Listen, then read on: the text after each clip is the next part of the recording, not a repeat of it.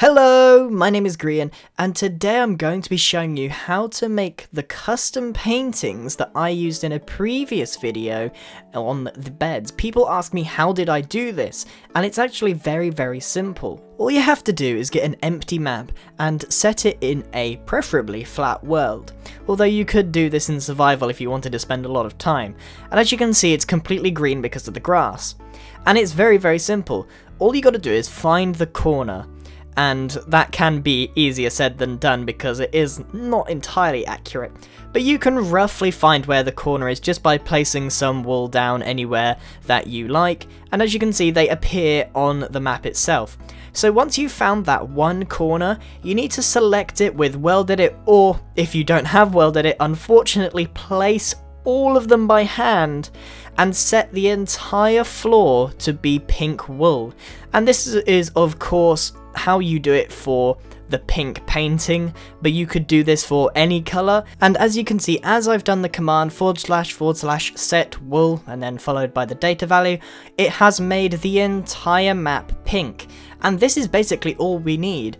Now we can actually go to the bed or whatever it is you want to decorate with this custom painting, and I'm going to quickly make a bed here using item frames and some signs, very similar design to the ones from the bedroom video, and it is very simple. You right click the item frame with your custom map and it fills it in. I'm surprised some people didn't know this because I thought this was a very old trick. In fact, it is an old trick. I just think that people forget about these sorts of things and how we can use them creatively. And of course this isn't the only way you can use it.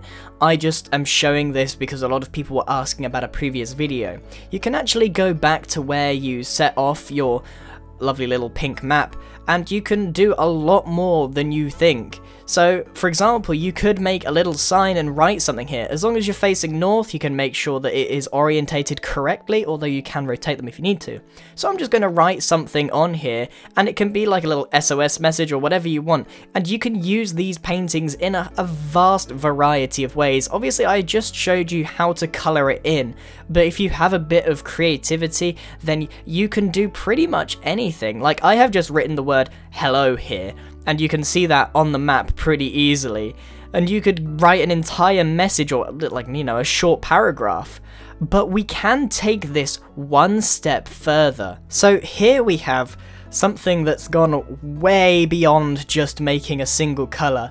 This is the portrait of a villager family. Now this was actually not made by me, but a guy called Cubie, who's been a good friend on the Wingcraft build team for a long time. And in the same situation, you just take an empty map, right click, and there you have it, a custom painting. Now, it's a little bit more complicated, and you don't have to worry about the y-axis too much. You could have things floating because it is, at the end of the day, all on a 2D painting. You really don't have to worry about that kind of thing, and you can see how the colours match up and slightly change in the actual picture because, you know, it's a little bit different actually. I don't know what it is, but for some reason the colours on the painting don't always match what is there in reality, and as you can see, a lot of effort went into this. And the idea is you have something like this off-map built so that you can create a map much like this one, and hang it up in a house as a decoration. So similarly, you take an item frame and just put it in there, and as long as you have made the pixel art, you know, convincing enough, it looks like it's actually hanging. Obviously that green mark will go away, but as you can see, it looks fantastic, and you could have some of these in the house just as an atmospheric point. And, you know, the opportunities for use are pretty limitless. You could probably come up with some more creative uses than I have. This is just a very simple portrait that I've seen used before.